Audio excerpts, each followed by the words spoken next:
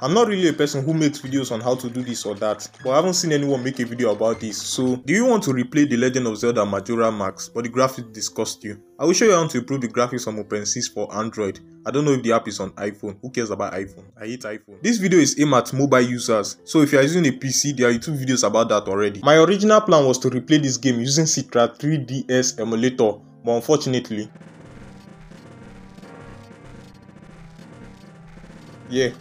my phone sucks. But it's not entirely my fault to do, as Citra 3DS Emulator is still in their beta phase. So for now, you need like a Snapdragon 865 phone upwards to run games smoothly.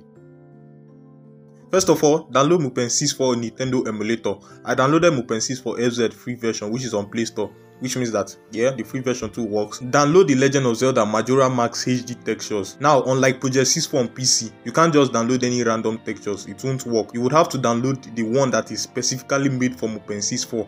I will leave a link to the site where you can download it, so don't worry. Download the game ROM.